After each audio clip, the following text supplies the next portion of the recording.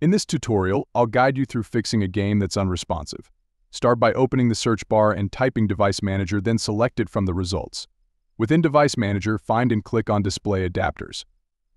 Right-click on your display adapter and choose Update Driver. Opt for the automatic driver search and wait for the installation to complete.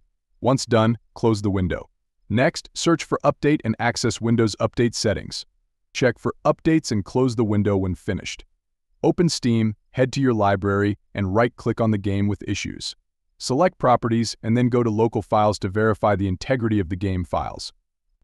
Wait for the process to finish. Right-click on the game's application, select Properties, then Compatibility. Check Run this program in compatibility mode and try Windows 7 or 8. Also, check Disable Full Screen Optimizations and run this program as an administrator. Apply changes and close the window. If the issue persists, manage startup applications and disable unnecessary ones.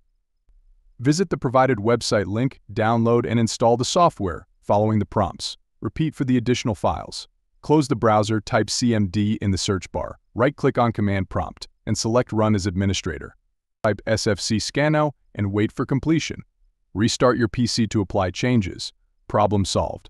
Like and subscribe for more tips.